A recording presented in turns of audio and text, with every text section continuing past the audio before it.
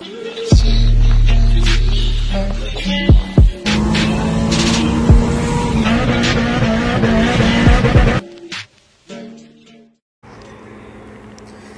today we're checking the clearances on this crank. We've already been checked by the machine shop, but I was trying to double checking the plastic gauge before we put it all back together. We've re-honed the cylinders, trying to clean up all the rest of the parts in a bit and then get this bottom end assembled. So with this plastic gauge, what you gotta do is just torque it up to spec, loosen it off, and it'll spread along, and you have a spreadsheet to see what the clearance is. So we're just torquing the main caps up now. You have to do these in 2 stages. So we do it from 20 foot-pound, and then the next one goes to 40. That's 42 foot-pound. Just spreads the load evenly.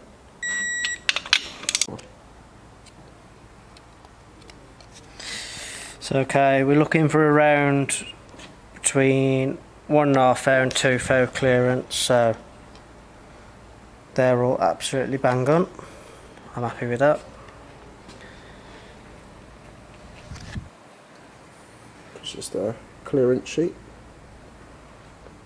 if it wants to focus. So you want to make sure you get all this off now.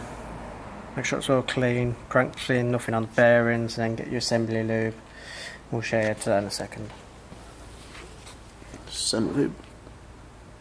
Make sure you get a good amount on.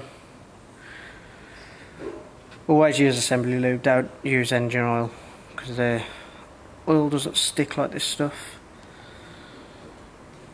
So you tend to find on when you use engine oil, it runs away and it'll start running dry for a few seconds before it actually builds up oil pressure, so always use this stuff.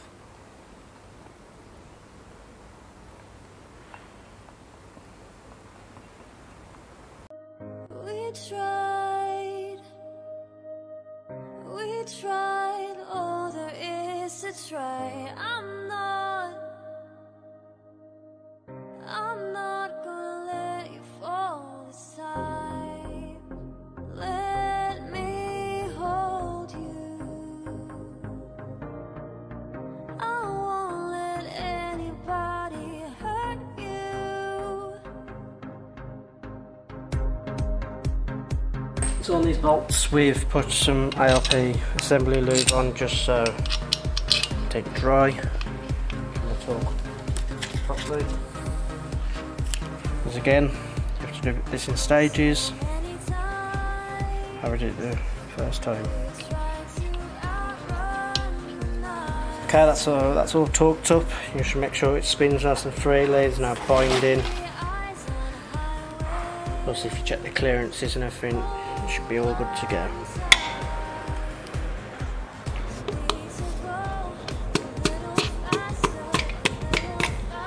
So we've already gapped the rings, clean the pistons up the best as we can. Normally I do soda blast them, but these have a coating on the side, so I don't really want to blast them, so we just soak them in petrol.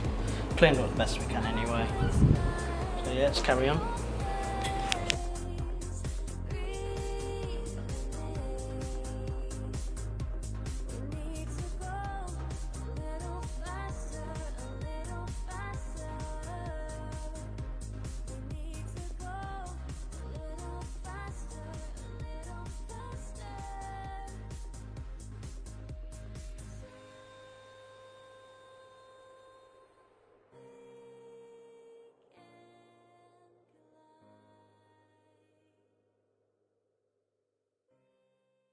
So, okay, we're fitting an oil pump. It's a genuine oil pump.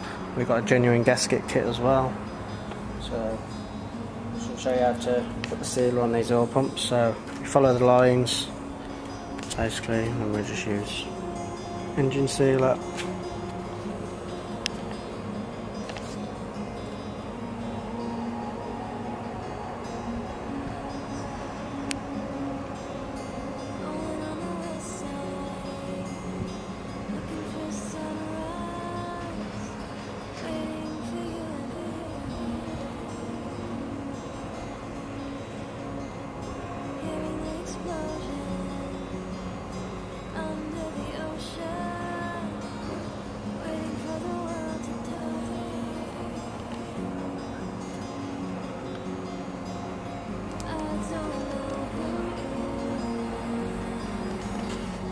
So put the new O-ring on the block. I've put some assembly lube on the seal, so shouldn't catch.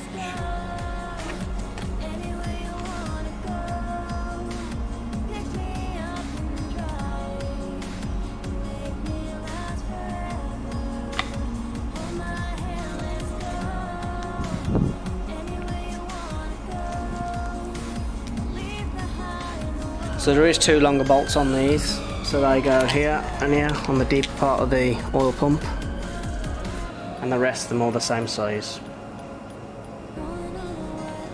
Here. And there.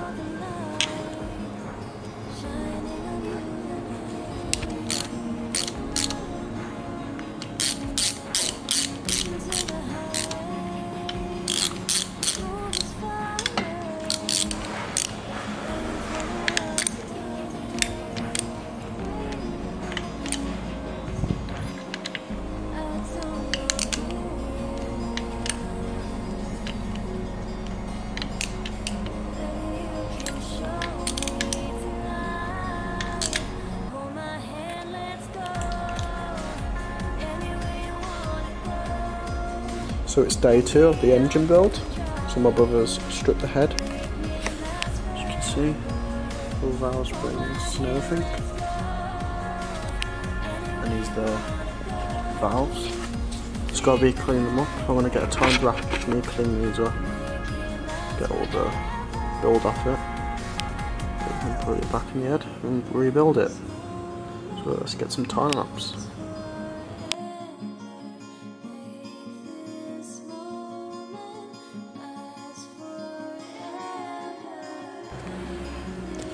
So I cleaned up all the valves, as you can see by the video on the time lapse. So now I'm going to seat the valves, so get a nice clean seat, and so it seals properly into the head. So now I've done all the exhaust sides, as you can see, all nice, every single one, all done. Now I'm going to do all the inlet side. As you can see, they need all cleaning up. This one won't take that long. So all the valves are being reseated and all done. And the sump's been painted as well. So now I'm going to clean some parts up and paint them to make it look nice in the engine. While I was doing the head, my brother's put the oil relief valve on and the oil pickup. So nice and clean. Brother's put all the valves back in, as you can see, and underneath he's put the springs back in.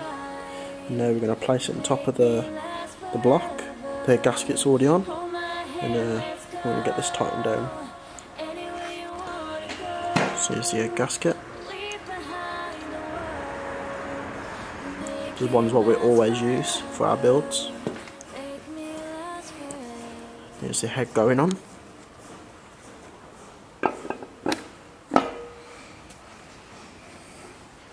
Nice and placed on. So we're going to get the ARP and put the washers in first, and then put the ARP bolts and then torque them down to spec. And I'll time lapse that, so let's get into it.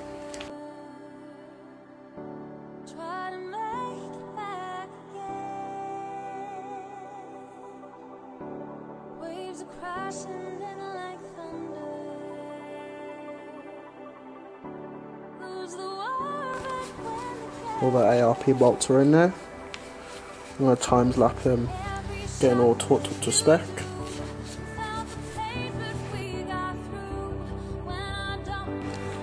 I would recommend having ARP bolts on a forged engine when you're chasing power, because the head will lift. So make sure you do get some, but they're really hard to get at the moment. So the head's been torqued down to spec. There's 3 stages involved in this when we torqued it down. Stage 1, you got 20 foot-pounds. You got stage 2, which is 40 foot-pounds, and then stage 3, which is 60 foot-pounds. make sure you go in a pattern. There will be one online you can find, I'm sure, but as it was time lapse we couldn't show you it. So now we're going to get everything else assembled on the engine. Let's get straight into it.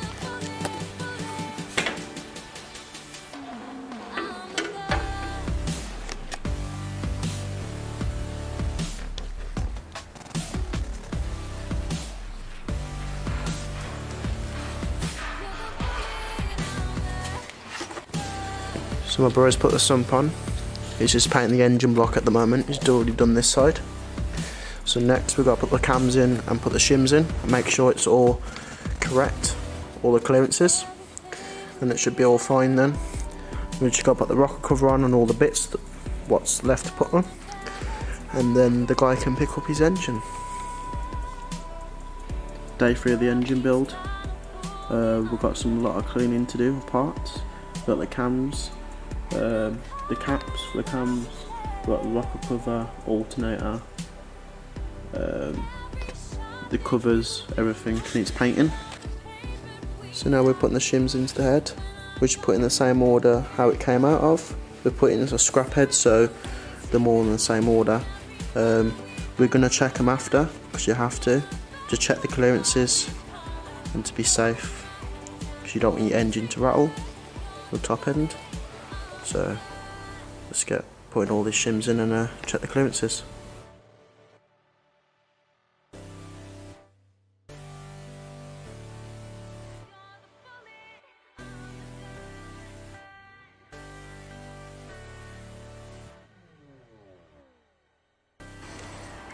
So everything's completed on the engine, everything's on, all the belts,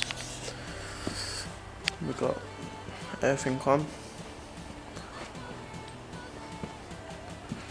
as you can see, painted all the bits up and the rocker cover.